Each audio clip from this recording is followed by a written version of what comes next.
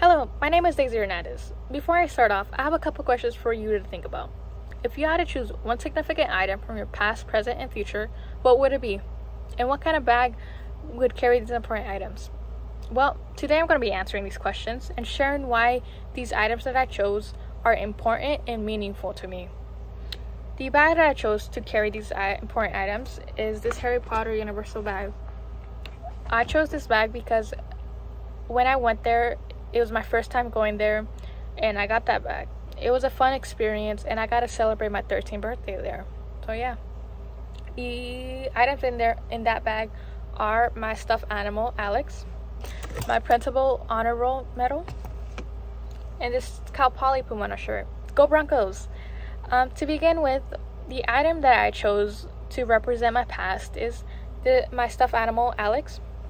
When I got him, I was 7 and struggling to make friends and fit in with others because I was really shy and my English was bad. So yeah, so school was really bad for me at that time. He was one of the key factors that helped me be confident and helped me through school, in fact. But of course, as I got older and got more confident, kind of, and got less shy, I was able to make more friends and fit in with others, thus not needing him as much. But of course, I'll always have a special spot in my heart for him.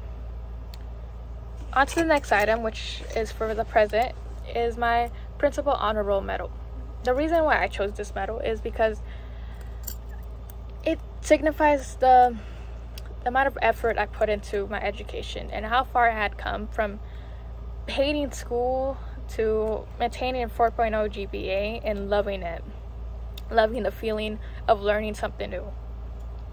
So yeah, it also inspires me to graduate in high school with a 4.0 GPA and get into a good university, which actually leads me to my final item for my future, which is this Cal Poly Pomona shirt, which says Broncos and it has a Nike logo. I chose this item because it represents one of the universities I wish to go, being Cal Poly, because it has a good science field and I want to major in biology. So yeah, and it's also workout shirt, since later in life I want to start working out and getting into good shape and to the point where I can be confident with myself physically, not mentally.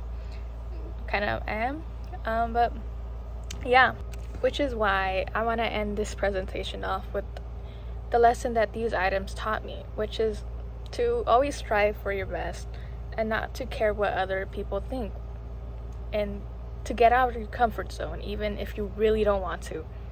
I mean, look at me, I'm giving a presentation even though I'm really shy and I have really bad social anxiety. And yeah, and to not care about what other people think, to only do things for you and no one else, even if your parents tell you to do that, to become a doctor or to do something but do the chores they tell you, because yeah, they're your parents still. So yeah, yeah, thank you for listening, and yeah, bye.